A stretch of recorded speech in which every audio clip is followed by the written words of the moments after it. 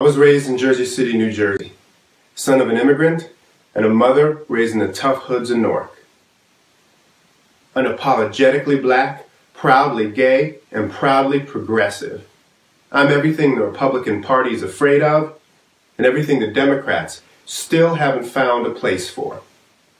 I'm a green, and green is the color of growth, of change. I've worked hard to bring change to my corner of our great nation, my home, Youngstown, Ohio. But this moment we're in, one of great divisions and inequalities, demands a real national conversation about how to change the direction of this country. That's why I've launched an exploratory committee for the Green Party presidential nomination in 2020.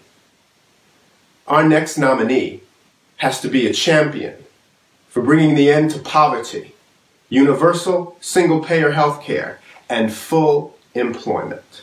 Our next nominee has to fight for workers' rights, to ensure that workers receive a living wage and that they too feel true economic stimulus, not just corporations. Our next nominee must fight for the civil rights of all, ensuring an end to the senseless murder of people of color at the hands of law enforcement. And our next nominee must be a champion for the environment, to ensure that we all have clean air, water, and soil, and that our country ends its toxic dependence on fossil fuels through clean energy solutions. We cannot afford to wait or settle, and we can't afford to play the politics